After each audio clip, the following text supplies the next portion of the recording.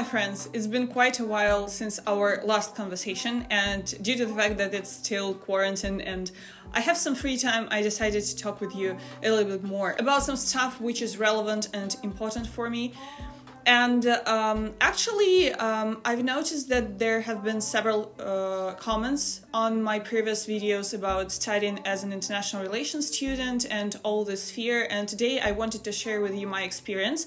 And first of all, I'd like to point out that I'm studying right now in a country, in a Western European country. So basically the whole system and the whole structure of my studies is not very maybe relevant and not very well spread in the US and Canada, but still I want to share my experience because I feel like the struggle which all international relations students have is the same for every country. So today I want to share with you several things which all the students should know before enrolling into any kind of international relations school. And I really hope that people who are applying right now and are waiting for the end of this enrolling campaign will find it useful. So let's get started.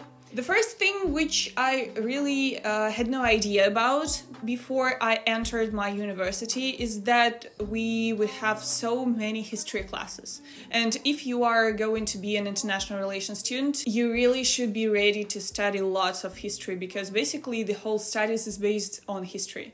History of international relations, history of conflicts, history of your country, history of several other countries if you have a specialization in them. Actually, I don't think that it's appropriate to somehow comment on this fact, because it really depends on the person, and I am a person who does not like studying history too much. Yeah, I know that there is a cliche which says if you do not know your history, you have no future. But I don't know, it's just too much. So be prepared, be ready, and you need to get into every conflict, into every detail in order to understand the proper flow of all these events in the past. So yeah, that's the thing which I really wished I had found out before entering the university. Another thing which might be very basic but still important is that you have to know languages. And I don't know about different states, because I feel like it also really depends on the country where you are studying, but still is something which is really necessary, because you will have to work with people who are unlikely to speak your language only if you are not an American or Canadian citizen. So basically you will have to communicate with them, and the only way for you to succeed is to know several languages. I will not name you the precise number, because I feel like the more you know the better, but still, as for me, I'm currently studying Italian and I'm currently studying Korean. And one more thing I've forgotten, when I was at school I studied French for 6 years, and now I remember actually nothing, but I still can understand the speech of French people, and I can read and comprehend everything in the articles, for example, in any kind of French newspaper and whatever. So it really helps me with my studies, because I have much more sources of information to look through if I'm writing my bachelor thesis or any kind of essay. But still, yeah, I need to like revive this whole French learning process and be finally able to speak and communicate, because that's something I really lack. And actually my plan for this year is to finish my French, to definitely study German, because I'm into German and I love this language, I love the German culture and all of this, and maybe try to start any other new language such as Arab. I'm telling you this because it's really important to find some kind of internal strength to make yourself study languages. Even though every country is different, all the ministries of foreign affairs have something in common, and it basically working with languages, working with information in foreign languages. So yeah, that's it. Another problem, or another specific thing which I've learned and which I was surprised about, is the number of essays and other written works. And the problem with these essays is mainly about the fact that the information in mass media is always distorted. So basically, when you are writing something, you really need to double check everything. And when you are handing it in, you just need to cross your fingers and think and hope that the professor will find your position sufficient and well argumented. We all are used to just presenting information, to describing some facts, but you will have to conclude and make proper analysis after presenting these arguments, and add something of your own to any kind of your work, which I realized only during my last year, like this one, and now I'm finishing my bachelor thesis,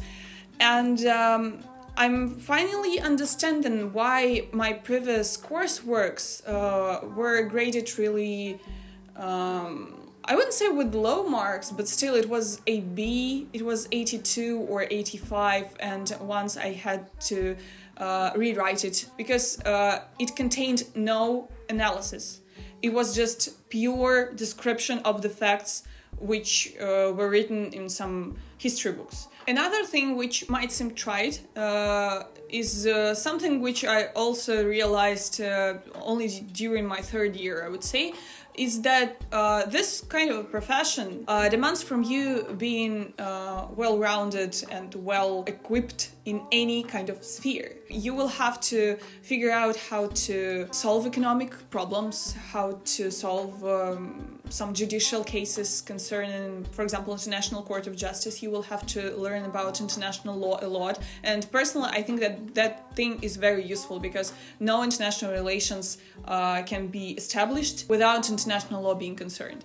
So yeah, and you can find yourself in a position when you feel like you know so many things about everything, but you actually know nothing in particular. Your profession is kind of a mixture of all these things, and it might confuse you, and it might arouse different mixed feelings, as it was for me. Actually, last year I realized that I don't know how to deal with my future job application, because the only thing which I can write down there is that I know all these subjects, but like in 70% volume. So I cannot go into audit and consulting because I'm not an economist, and I cannot go to the majority of law firms because I'm not a lawyer.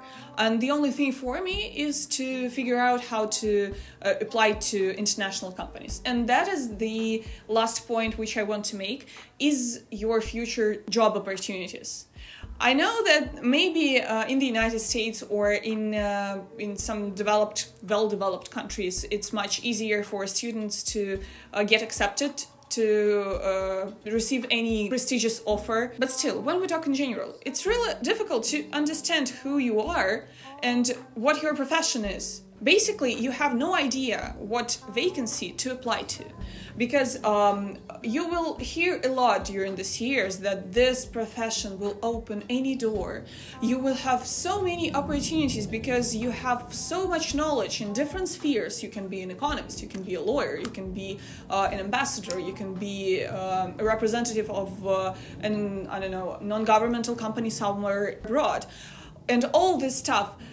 You will hear this, but it's just words, and you will never get the real answer what to do with your life after you graduate. I know one thing which might be also useful for you is that you will have to go to do your master's, because without master's you are not considered a proper professional. Any company you would like to apply to will ask you whether you have a master's or not, and if you don't have it, they will kindly ask you to finish your studies and then go and apply.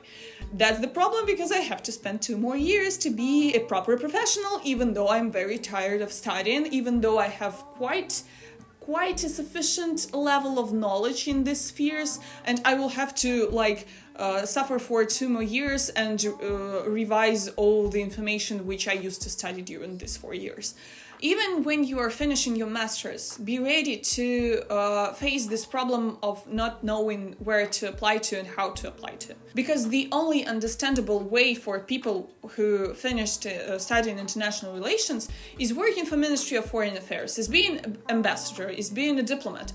But There is also a difficulty with this thing because the number of people who the Ministry of Foreign Affairs needs is very limited, and you are unlikely to get accepted like this at the moment because you will have to wait maybe half a year, maybe a year, and when you start your work, you will not be sent to any foreign country at first. You will have to work in the central apparatus, as they call it, in the central system, in the system in your country, and you will have to do all this unpleasant work of bringing the papers, sorting them out, of collecting information, checking the mass media, even being a secretary and just bringing coffee. And I'm not complaining because I know that we all have to start from the bottom to get to the top. But it's not the bottom. I want to start when I've been studying for 6 years and I've been really digging into this whole difficult system. And especially when I get my bachelor with honors, it's not something I want to do. But you will have to, unfortunately. And if you succeed and if you are selected to be this lucky one to go abroad and to work there, first of all, you will have no personal life. Your whole life will stick to one thing: working. Because you will have to wake up at 4 a.m. when people from the ministry will call you. You will have to work like from 9 to 9 at least. As for a very personal side of your life, it will be very difficult to find a partner who will be ready to travel with you every 2 or 3 years to change their places of living, to change their schedule, their routine, and just say, okay, it's been 2 years, we've been in Albania, let's go to, to Wakanda. Well, going to Wakanda might be fun at least. I mean, you can be sent anywhere. And if your partner is ambitious, and they probably are, because after all this suffering and studying for 6 years, your mindset changes a lot, and you try to find people who are going to break these brick walls and fight with you. They are unlikely to follow you because they just want to build their own life and to fulfill their own ambitions, and that's the problem. And that's the problem of your relations and personal life. You will not have it. And actually, I'm exaggerating, right? I know many families of diplomats who are fine, who are happy. But anyways, one of these people in a couple had to leave all their goals, desires, dreams behind and follow the path of another person, which is difficult. And not all the people are ready to sacrifice their own life in order to fulfill this blue dream of yours, to become a diplomat, to become an ambassador to a prestigious, well-developed state, or to become a representative in the United Nations. The number of these people is closer to 0 than to at least 50%. Okay, let's assume that you are this kind of person who is ready to sacrifice your life and pursue this career, but one thing you will really regret sacrificing is your freedom, because you will lose it. And by losing freedom, I mean that you will have no control over your appearance. The ministry and everyone will tell you what you should look like. Especially it's relevant for women because we still live in a very extremely sexist society with the male dominance, unfortunately, and you will have to have a specific haircut. You will have to wear very natural makeup, no nails done, and no piercing, no tattoos, nothing. And that is the thing which has been very difficult for me, because I cannot get used to the idea, to the thought that I will have to give up on my personality to be an ordinary worker for the Ministry of Foreign Affairs and to maybe one day get a prestigious position somewhere on the top, while I can still just give up on this idea and establish my business and have much more opportunities, still have money and have freedom. if you asked me whether I regretted becoming an international relations student or not, I would definitely say that I have no regrets, actually. I really enjoyed this profession and studying these subjects. I really love this. But the number of problems around your job outweighs any kind of merits which this profession has. And glamorizing the work of ambassadors and just their image is something which comes from mass culture and the representation of these people in films, in any kind of TV shows, and it's something which attracts people. And I know several friends who decided to become a diplomat just basing on their idea of a diplomatic life, which was presented in several TV shows and films.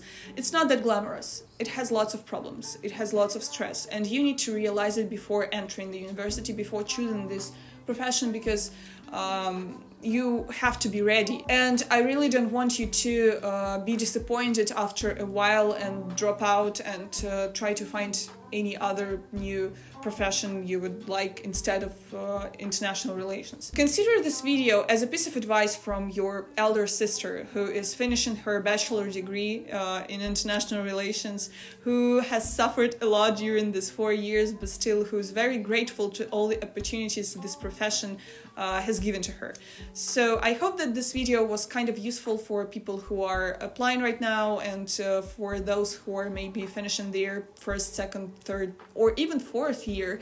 If you have the same struggle studying as an international relations student, please leave the comments down below. I really need to feel this connection to you, because I feel like I'm alone on this one.